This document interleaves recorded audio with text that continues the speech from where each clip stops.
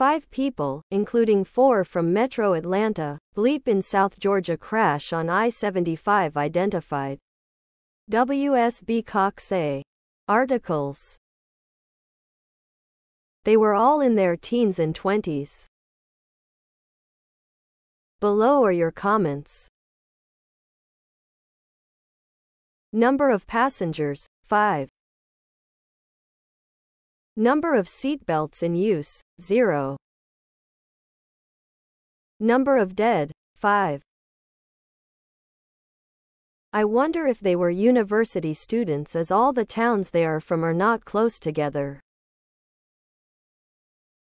In any event, RIP. I lift their families up in prayer. So young, lives lost. Lord, bless and hold their mamas and daddies. Bless that truck driver too. Wow, all 5 so sad. RIP. Folded hands.